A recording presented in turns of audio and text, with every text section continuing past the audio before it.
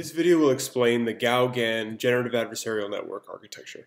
This is a really famous paper that has blown many people's minds with this ability to synthesize photorealistic images from these pixel maps. In the top images, these are just pixel map drawings of blue pixels labeled as sea, light blue as sky, brown as tree, and then gray as cloud. And then the GAN model will synthesize the images below from this pixel map. So the key idea for making this work is the SPADE normalization layer, derived from Spatially Adaptive. So the idea here is that you take the input pixel map and you're going to map it into a feature map of the same spatial resolution as the GAN's intermediate features. So we're going to learn more about this throughout the presentation. So this relates to the idea of conditioning GANs. And so one way of doing this would be to integrate the class label into the random vector input to the GAN. So for example, if you're trying to generate a dog rather than a cat, you might give it the one-hot encoded class label. And another idea of conditioning GANs with the image-to-image translation, which is what we're doing here. We're going from an image, the pixel map, to the other image, which is the photorealistic image. You would condition it by first giving the GAN the original image to translate from. So rather than starting from a random vector, in image-to-image translation, the generator starts from the original image. So the previous approach in image-to-image translation would be to take this pixel map as input and then use a generator in the GAN model with a series of transposed convolution, or just a series of convolutional layers to arrive at the photorealistic image. So the idea here is that the conditioning is going to be done in the batch normalization layer. So rather than concatenating the class label onto some kind of intermediate feature of the generator, the conditioning is going to be done in the normalization layer. So what a batch normalization layer does is it takes like a channel or maybe an entire height width feature map, and it's going to normalize it so it has a mean defined by this gamma parameter and a variance defined by the beta parameter. So what happens in SPADE is the gamma and the beta are spatially adaptive, so they vary at each y1, x1 coordinate. So across the height width, each pixel is corresponds to a channel. So each y1, x1 corresponds to all of the ci's, c1, c2, to how many feature maps there are behind this point in the height width space. So they're going to derive their gamma beta batch normalization parameters from a transformation of the input pixel mask through two convolutional layers into this feature map of the same size as the intermediate generator feature map. So this is what is meant by the channel-wise normalization. So imagine this red block corresponds to one pixel. So like this was one y1, x1, y2, x2, and y3, x3. So imagine that the gamma beta parameters are used to normalize the values across the channel dimension rather than the entire feature map or something like the height width of individual feature maps. So this is the idea, conditional versus unconditional normalization. So local response normalization used in AlexNet and then batch normalization, they don't really depend on any input, or they're not designed to do so anyways.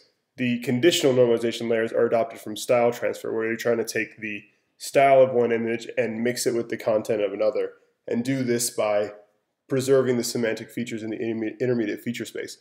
And it's found that if you do this in the normalization layers, it works much better than just concatenating on the prior information onto the intermediate feature tensors.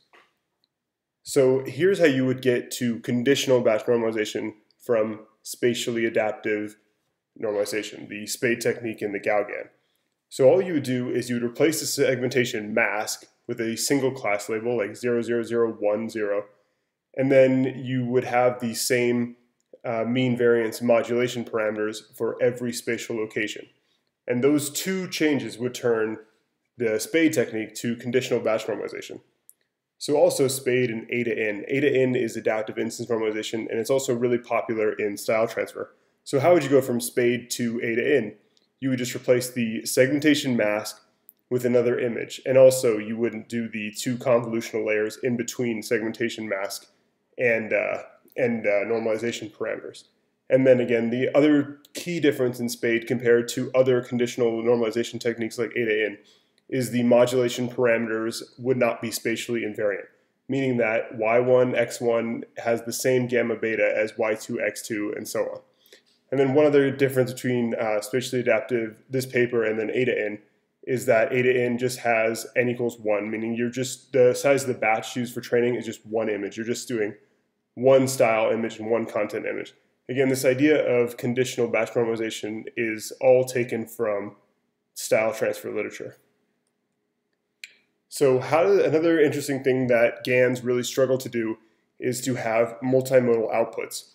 And so this technique actually uses a pretty simple idea for multimodal outputs. And because they are feeding in the segmentation map through the normalization layers, they can just use a random vector as the input to the model.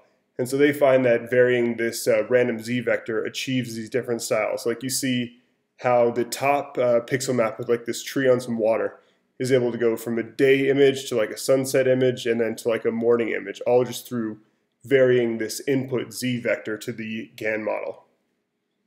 So another thing that they do to assist this is they use a variational autoencoder.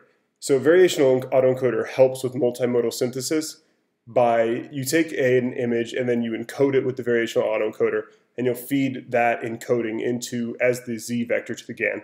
And variational autoencoders are super useful because you can normalize the encoded latent space by having it not diverge too much from a normal Gaussian distribution using a KL-Divergence loss term. So this is the full architecture of how the SPADE is implemented. So you see it goes into these SPADE blocks, which is the normalization, then an activation, convolution, and then spatially, again, this makes up the block with residual connections around each of these modules.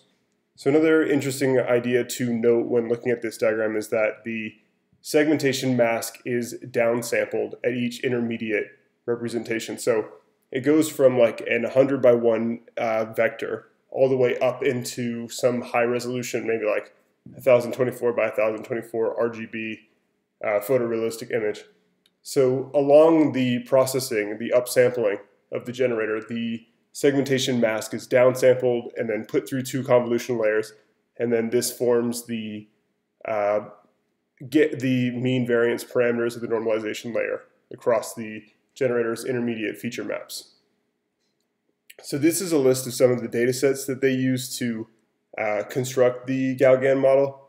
Probably most interestingly is the Flickr landscapes. And I say that it's the most interesting not because it's the biggest data set, because that's the Cocoa Stuff data set. But it's really interesting because they use the Deep Lab V2 segmentation model to label it. So they avoid having to have any hand labeling of the segmentation masks. So these are some of the really impressive results achieved with the GauGAN model. And they also have like a web app up that you can test this with if you want to do so without building the model yourself. So thanks for watching this video on GauGAN. The paper link is in the description.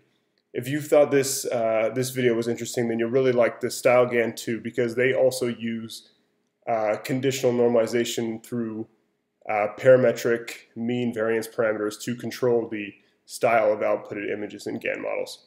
Thanks for watching. Please subscribe to Henry AI Labs for more deep learning paper reviews.